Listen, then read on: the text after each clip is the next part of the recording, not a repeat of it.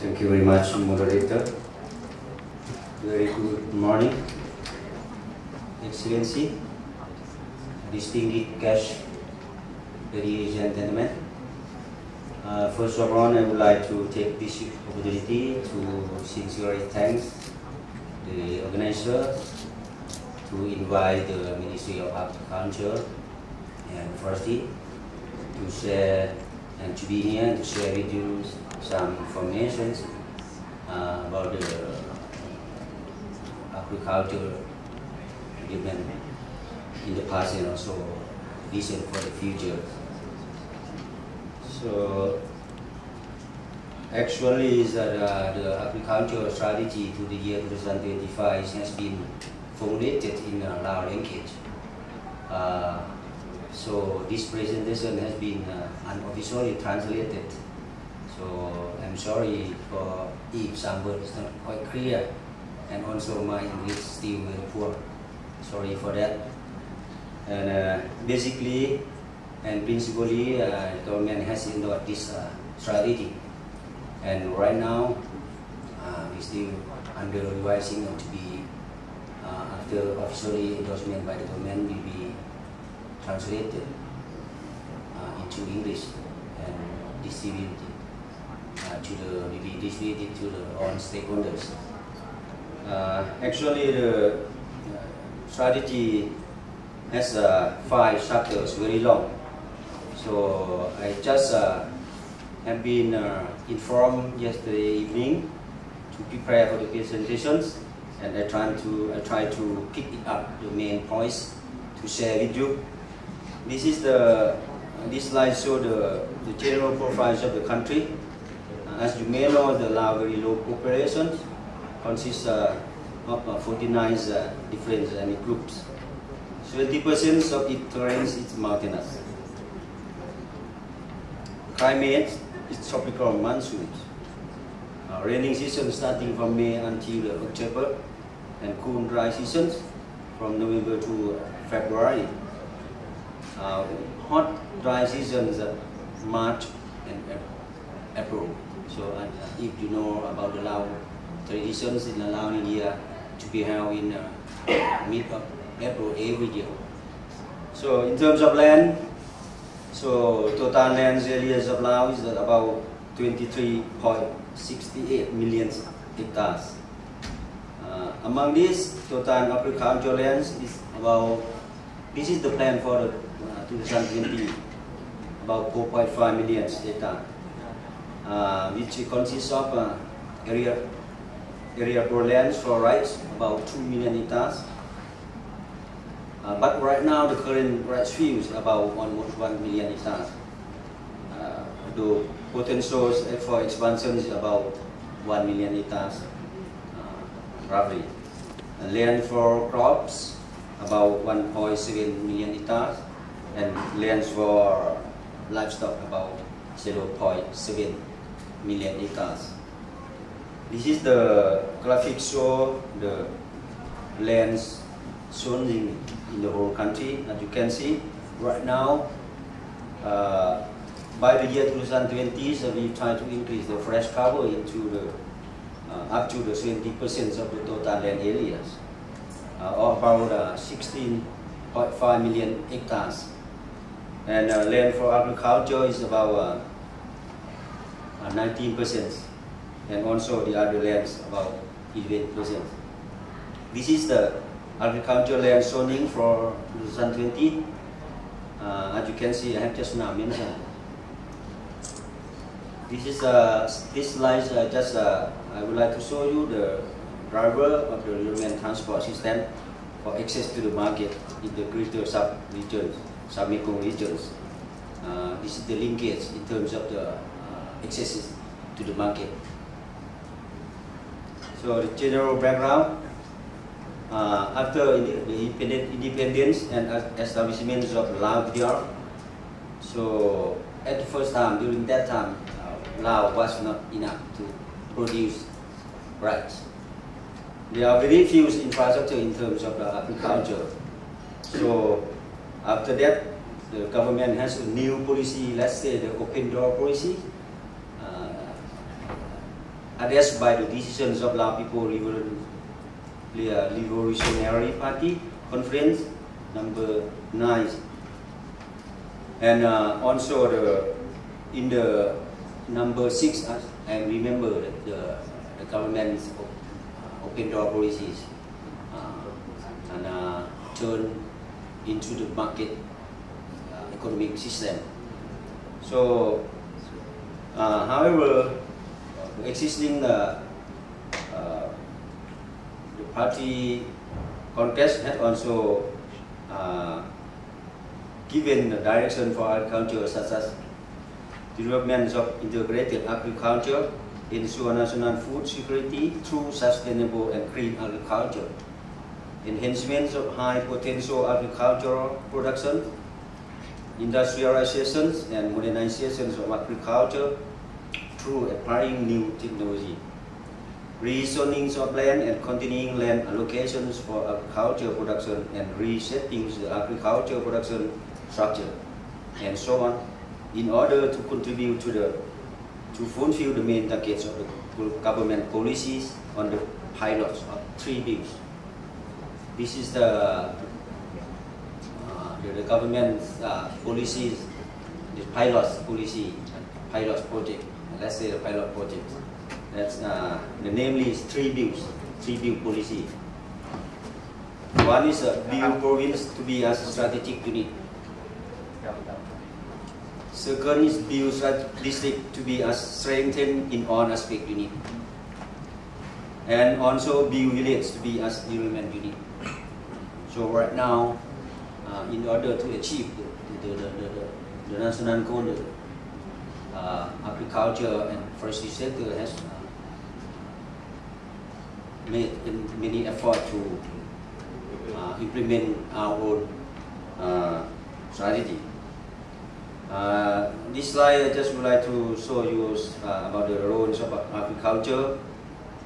In the 2012, agriculture contributes about 26% of GDP. Not include the forest, no, forest. With growing rate about 2.3% per year. This is focusing on only the agricultural production. Let's say the Laos is an agricultural country. 80% of population is engaged in agricultural activity. Mostly small farmer. Rice is the main crop, especially in the lowland areas along the Mekong corridor. Upland rice and other crops, as well as non-timber fresh products, are also important in many farmers and poor people in upland areas, especially in the mountainous area.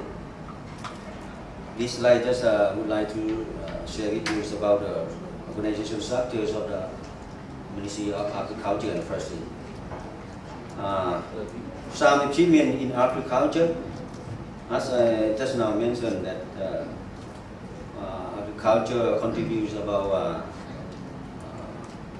more than 20% or 3.3 growing rate.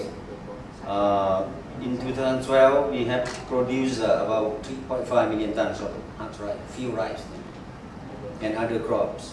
So I will not go for more details about these information because of I thought that the handout I have given to the organizer, maybe they may speak to you later. And as you know, right now there are some change in terms of in agriculture, Lao agriculture. So in the past times, most small farmers focusing on the rice production, but right now they change into others apart from the domestic cash crop, and also there are some cash crop that has been introduced in Laos right now. For example, rubber, maize, kaswa, and acawood, for example, tree plantations, eucalyptus, acacia, and so on. And also we are also facing the competition in terms of land use planning right now, or land utilization. For example, mining, hydroelectric cities, other infrastructure also. It means that right now most of the investors they need the land not only for the crops and rice production, but also for the other development activity as well. This is the visions of our agriculture sector to the year 2025-2030. To ensure national food security through sustainable, clean and safety agriculture and build an agricultural production potential highly contributing to the national economy according to its objectives of industrialization and modernization in connection with rural development. This is our vision. This is perspective. The party and governments of the PDR have recognized the agricultural sector as a fundamental to the industry and service sectors and the basis to support national economic growth. This slide is quite long. This is the overall target. I will not go for more detail in this slide. This mentions about the overall targets of our agricultural sector. The target from now until 2020 and also to the year 2025 as well. So visibly, this can be enhanced into the next 5-year plan for our sector and to also the national socio-economic development plan as well. The agricultural strategy, we have set 2 main goals. One is food production or food security. So this our target to the year 2020 is to achieve food and nutrition security with people get 2,600 to 2,700 kilocalories per person per day.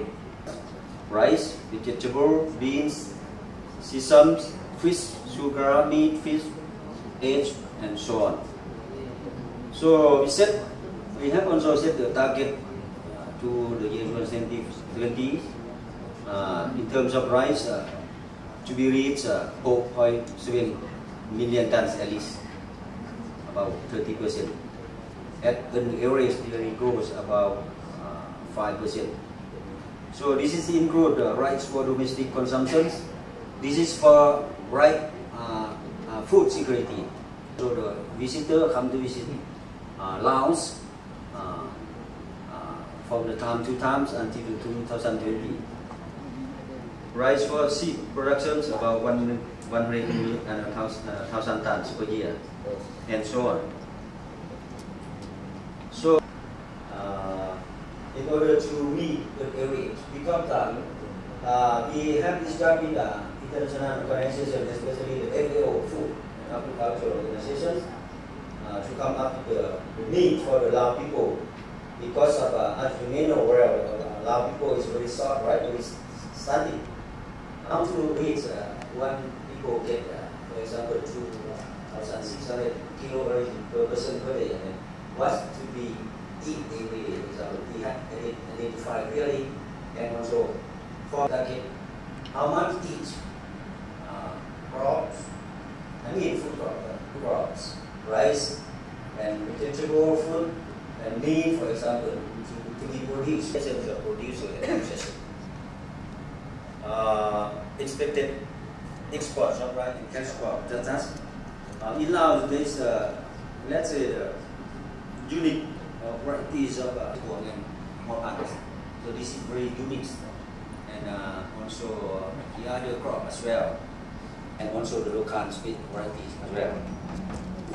And other cash crops like maize, sugarcane, cassava, soybean, and other potential cash crop has been also set and identified. Right now, like rubber, and also the magnaman. I don't know how to translate into English. The magnaman is what does it mean in English? I don't know. So however, I will answer you later after I found this other cash crop as well. And also we have set the target until the 2025 as well.